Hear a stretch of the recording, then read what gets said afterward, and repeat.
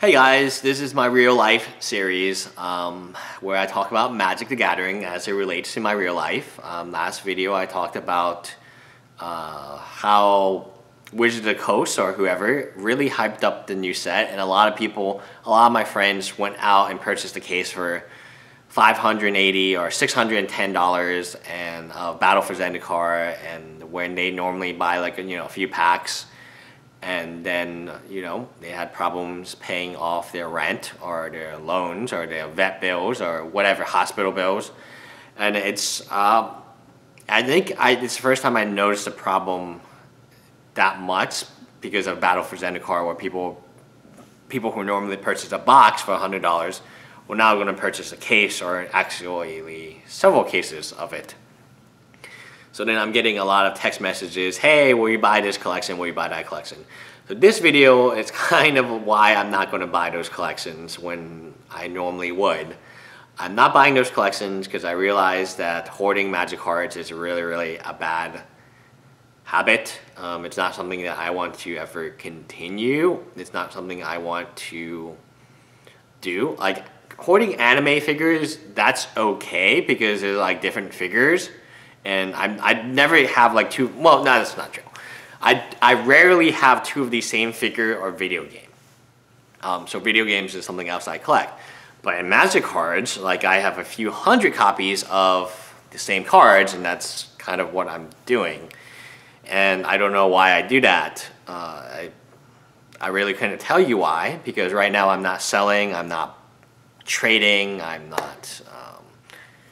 I guess I am buying, but I'm buying boxes instead of singles right now. I think it comes down to the fact that I just had enough of the hoarding lifestyle, if you will. And I realized that I had a problem. I think my GF told me like I have a real problem because, see, I buy a lot of folios. Like you guys probably don't know this, but I probably order a batch of folios from like a vendor who maybe has anywhere from 5 to 200 of them.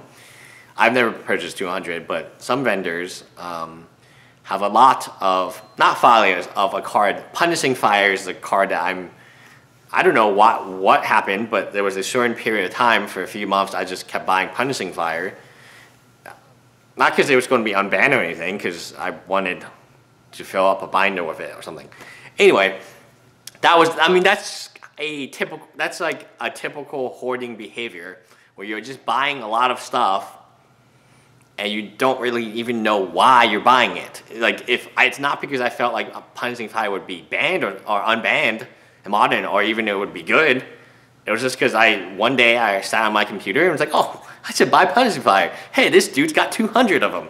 I think I made a video about that in the past, and I definitely made a video. I don't know if it was on this channel. But there was a period of time I just kept buying Punishing Fires. I always buy Falia once, a month. I would just go buy some of her, and actually Fanfei is actually making Falia altars, and I think so. She's going out buying Falias to alter on them to send to me, and I think that actually works out better than me going to buy them myself, because then I don't get the altar. But yeah, it's kind of like an issue, and I realized there was an issue when the GF was like, hey, like, how do you play? So she's learning to play the game, and the concept she doesn't get is like, why would you ever need more than 4 copies of something, which is absolutely correct. Maybe you need 8 copies because you play like Modern and Legacy, I don't know, but you would never need more than 8 copies of something. Typically speaking, maybe EDHs, I don't know, but then you can re-sleeve. Anyway, her point was, hey, you have a couple hundred copies of X card. You can say Abrupt Decay, you can say it's Filias, whatever, and what the hell is going on? Like, you have a problem. And I was like, no, I don't have a problem. Everyone does this, right? and then I called my friend who was also an avid Magic collector, and you saw him, like, he purchased I think 4 cases, but I didn't upload all the videos. I uploaded some of the videos, and I uploaded the highlight video. I think there was like 20 Gideons, and I was like, oh, look at him. He has more of a problem than I do. And she's like, that's not an excuse.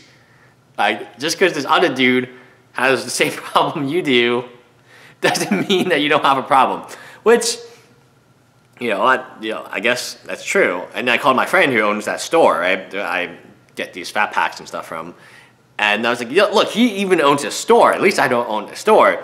And then it turns out that the majority of my friends who play this game, they just are, we all have, I guess, problems with, because again, like, why do I need 100 file layers when they look the same? Now, she said, I agree with this, that if I had file layers that had different artwork on them, which are altered, then I can commission as many of them as I want, which is fine, because that brings me enjoyment.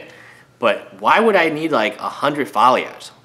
Like, what would I ever do with all of them? Like, look at them and be like, oh, cool.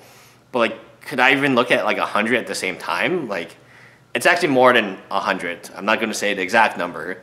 Or even Abrupt Decay. Abrupt Decay I don't even look at, because it's not, in my opinion, it's not that great of an artwork. It's a good card, fantastic card, but it's not something like I would frame up. Like file layers, if I had 100 of them, I was trying to justify why I had so many, and I was like, oh, I'm going to like put them in a frame and then put them in my office, my work office, and then they'll look awesome. That I kind of get. But Abrupt Decay and Punishing Fire, like what? Like no, I wouldn't do that for those cards, because I don't even look at them. They sit in a locker, in a storage facility locker, in somewhere where I live, very close. I'm not gonna tell you exactly where my storage facility is. And they just sit in these, boxes. They sit in these U-Haul boxes, like, and I know exactly where they are. They sit in a U-Haul box. The U-Haul box is in one of those blue container boxes to prevent like leakage and stuff like that, I guess. And it's sitting right next, now my Abrupt Decays are sitting right next to my boxes of, what's it called? Funko figures. No, not Funko. Good Smile figures. I like the empty boxes, because the anime figures I take out and I just put around the home. But the boxes I have to put somewhere. Like I just have stacks of boxes even now that I need to move to storage. So yeah, that was the problem. I think hoarding was a big problem with me and my friends. I've talked to my friends, and I haven't talked to my friends yet, because I don't know if it's the actual problem. Anyway, leave a comment below if you feel like it is a problem or you feel like it's okay. I don't know, like I'm kind of confused as to like, is this actually a problem I should, try to like address, or like, I don't know. Anyway, bye guys.